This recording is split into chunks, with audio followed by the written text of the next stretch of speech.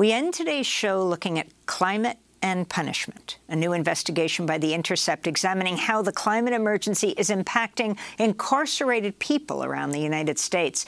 In a moment, we'll be joined by the Intercept's Alleen Brown. But first, let's turn to a new video by the Intercept that she narrates about the issue. In the past decade, dangerous weather events have become more frequent and more extreme due to the climate crisis. Both the public and elected officials are only beginning to take the situation seriously. And there's one population in the U.S. facing some of the worst climate threats who almost nobody is talking about: incarcerated people. At that time that I was in the heat, it was a horrible experience. For 1 year, I sit there just dying. What pains me the most is like his life could be taken by a fire that he can't escape from.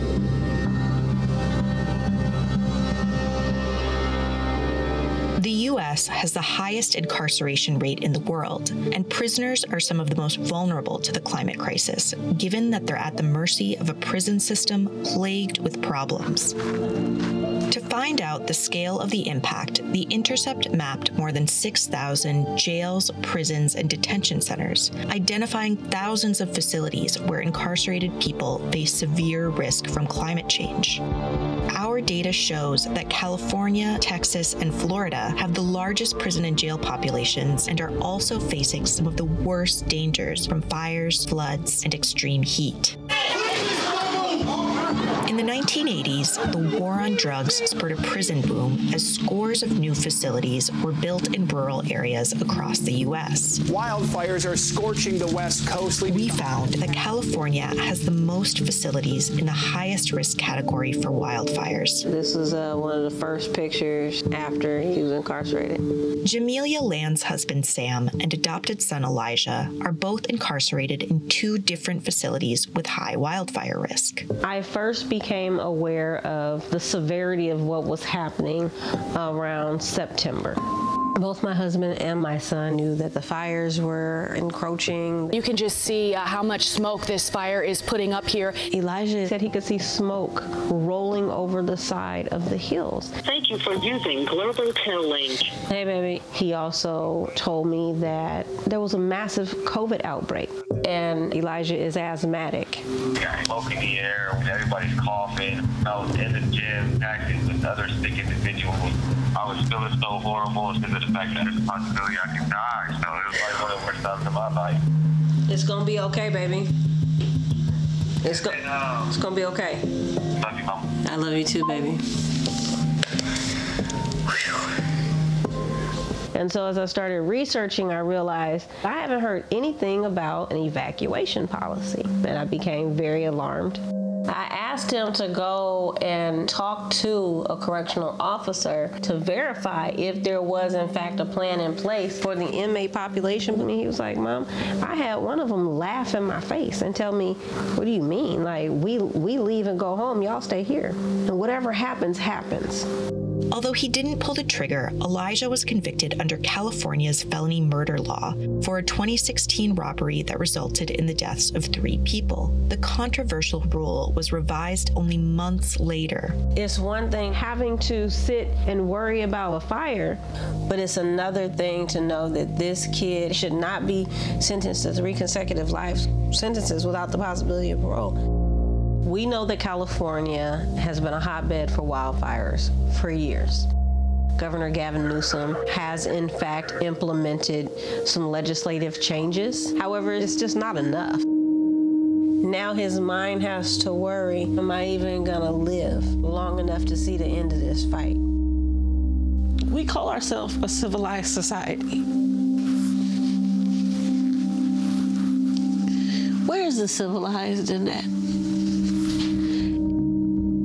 Without transparency about the details of emergency plans, incarcerated people and their loved ones simply aren't convinced that the state will protect them when the flames draw too close to the prison walls.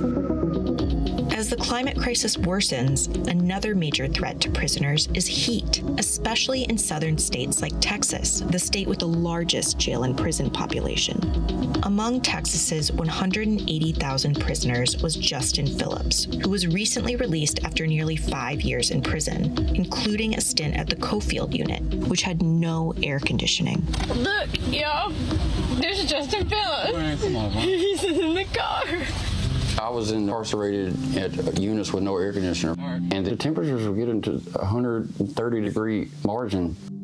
There's nothing you can do. It's like being locked in a hot car. You can't go nowhere. You're in a little 8x10 cell. There were so many people committing suicide, and drugs were running rampant because people wanted to escape. And if you're not strong-minded, you're not going to make it. It was a horrible experience, especially me being sick.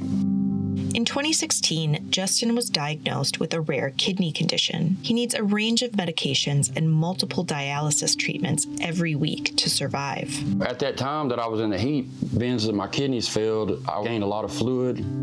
The guards, they're supposed to pass out water every couple hours. If you get too hot, they're supposed to take you to a cool shower and all that. That's a myth. I've never seen it happen.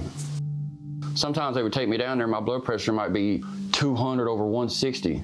And they just send me right back to my cell. And high blood pressure will kill your kidneys. My kidney function dropped dramatically. I just accepted the fact that I was going to die. This is when I was fighting to get him moved to an air-conditioned unit. You have to have documentation or it's your word against theirs. I knew if it wasn't for me fighting for him, he wouldn't make it out alive. And I started a group. I am the founder of Texas Prisons Air Conditioning Advocates. We fight for what's right. Then I saw how big the problem really was. This is a letter that I had wrote to Greg Abbott. The politicians know what's going on, but honestly, it's Greg Abbott that doesn't care. You're like knocking on a brick wall because nobody's wanting to reply, no one's wanting to respond, but finally they did. We had a bill for humane conditions in 2 different sessions. We made it further every year. From there, things have stalled. Governor Greg Abbott and Republican lawmakers killed Advocates' latest bill and continue to stand in the way of climate protection for the state prison system, where as of 2020, less than 1/3 of all facilities were fully air-conditioned. And the problem goes well beyond Texas. Nearly every facility in Louisiana, Mississippi, Alabama, Florida, and Oklahoma suffers from blistering heat, yet none of those states' corrections departments require universal air conditioning. Red or blue, governors and lawmakers around the country are failing the people placed under their watch. The Biden administration has tools to help reduce the impact of climate change on incarcerated people through federal oversight, but has chosen not to intervene.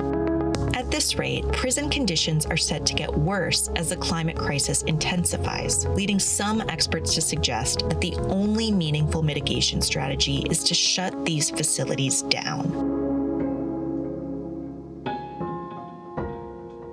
For Justin and Casey, the effects of the heat at the Cofield unit were already enough to be life-changing.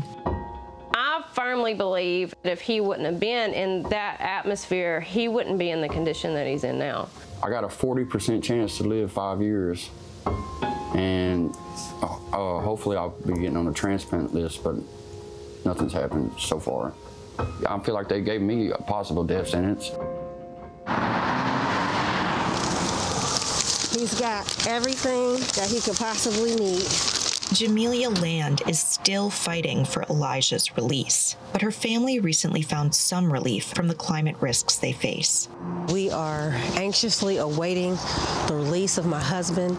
I'm nervous, my adrenaline is running, I'm hungry, I'm sleep deprived, but finally, he's on his way. There's a van, there's a van, there's a van, there's a van. There's a van, there's a van. He's coming, he's coming. You excited, Peanut?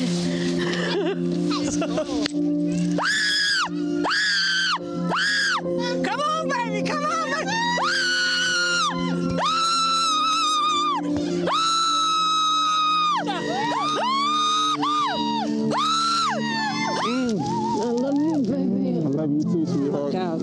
It feels good, like a new beginning. I'm also ready to work because there's so much that needs to change with this system. And this is going to be an atom bomb of hope or Elijah, because now we both going to be fighting side by side to bring him home.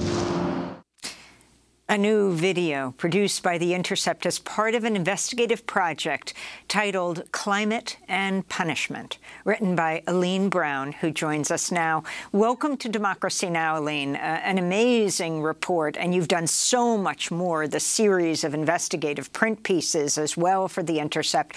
Talk about what most surprised you in this reporting as you deal with extreme heat, as you deal with flooding, and as you deal with fires. Yeah, I mean, I think one of the things that surprised me the most was, you know, of course, we found that thousands of facilities are facing really serious risks right now, and people are experiencing horrific impacts today. And this is going to get much worse. But I think one of the things that surprised me was that it's not just the climate crisis that we're looking at. It's this crisis of mass incarceration. You know, as I mentioned in the film, a lot of these facilities were built in the 80s and 90s and are deteriorating.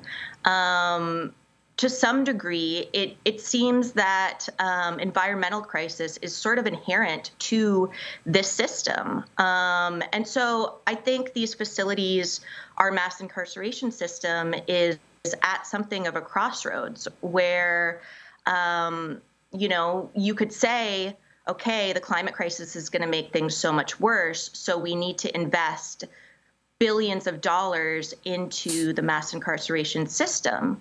Or you could consider that maybe this isn't the question we should be asking. You know, like the climate crisis, the mass incarceration system takes vulnerable people and puts them in even more vulnerable situations. So, you know, a lot of people are arguing that to meaningfully address the climate crisis that these facilities are facing, we need to be letting people out and shutting facilities down. You know, you have the story of Elijah and his father in prison. At the end, we see his father released, and now they'll fight for Elijah's release. But Elijah has asthma, and he sees the fire coming over the hill. Everyone is coughing, and he asks corrections guard, what's the plan for evacuation? You've said California says evacuation procedures are you know, top secret because they would compromise the security of the prisoners. What about this, and what in fact needs to happen? Yeah, I mean, this is something we heard from family members of incarcerated people and people who are currently and formerly incarcerated over and over again. This idea, you know, this sense that maybe there isn't really an evacuation plan or an emergency plan, and maybe the things that are in place to save people's lives are not really sufficient. You know, the corrections departments in all the states we talk to, of course, say, of course we have a plan. You know, it's secret. We can't tell you. You know, these are the people themselves are security risks. So, you know, how could we share the plans? But I think for a lot of people, especially who have recently survived the COVID crisis in prisons, and have, you know, spent time seeing how healthcare systems in prisons, you know, nothing really works there. So for them to trust that the secret plans are going to be effective is, you know, something that is beyond possible. Let me ask you, you write that according to the data reviewed by The Intercept, by the end of the century, thousands of prisons across the United States, from New Jersey to Minnesota, will experience the kind of heat Texas sees today, and nobody seems to be ready. And then you talk about the flooding threats. This is not just coastal prisons. Yep, that's right. So, you know, a lot of the prisons, jails, and detention centers that we identified with significant flooding risk are in places like West Virginia and Ohio and Tennessee. You know, so we like to imagine that this is just about hurricanes on the Gulf Coast, but it's certainly not. And again, you know, back to this of deteriorating facilities, we also found a lot of facilities that had appeared to have low flood risk actually having a history of flooding. And, you know, it's like, it doesn't matter if you're in a flood zone or not if the roof is broken and the windows don't close, or the sewage system is falling apart. So, you know, I think that we should be looking even beyond the facilities we've identified as high risk when we think about what the climate crisis will mean for people who are incarcerated. So as we wrap up, talk about the climate and punishment database that you've developed. And finally, as you point out, this isn't about fixing all of these problems. It's fixing the major problem, overarching issue of mass incarceration in this country and who gets imprisoned in these, in some cases, ice boxes, and in other cases, boxes that bake human beings. Yeah, so I mean, this database is something that we're really proud of, and we really hope can be a tool for organizers, policymakers, you know, reporters, and family members of people who are trapped inside these facilities. My colleague Akil Harris and I spent about a year basically mapping this database of 6,500, more than 6,500 facilities against separate databases of flood risk, wildfire risk, and heat risk. And we were able to put them all on this interactive map where you can search most facilities or search individual communities and come up with you know, kind of mini profiles of the facilities with the risk levels that they appear to be facing. We have to leave it there, but we're going to link to that climate and punishment data map at democracynow.org. Alleen Brown, we thank you so much for being with us of the Intercept, a part of this investigative project. Absolutely remarkable.